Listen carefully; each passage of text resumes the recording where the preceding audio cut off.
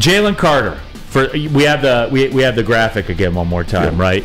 For those that do not know, if you're just joining the show, an arrest warrant has been issued for Georgia defensive tackle potential #1 pick Jalen Carter for reckless driving and racing. Stems from the January 15th crash that took the life of a teammate and a staffer. So my understanding, and guys, look, I know we're in the journalism business and things like that. I'm not a legal expert. I do not pretend to be. This stuff is fluid. We find stuff out as it goes on. We have people that do that in the audience and things like that. Robert Closey is an audience member, with a legal background and everything.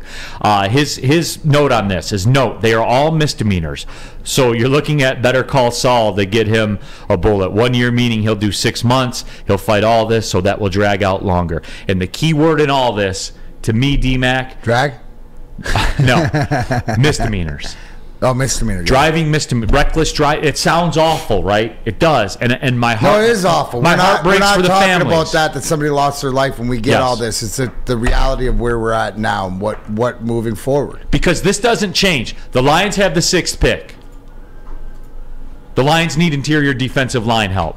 These are all factual statements, and I'm not being obtuse. I'm not.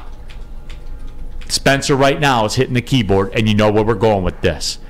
2 misdemeanors. That seems to be the charge. Again, this is fluid. I'm not legal genius, okay? Right here, right now, you're comfortable drafting them at number 6 because D-Mac, until I get different information, I am. No, absolutely. I'm 100% How can you not?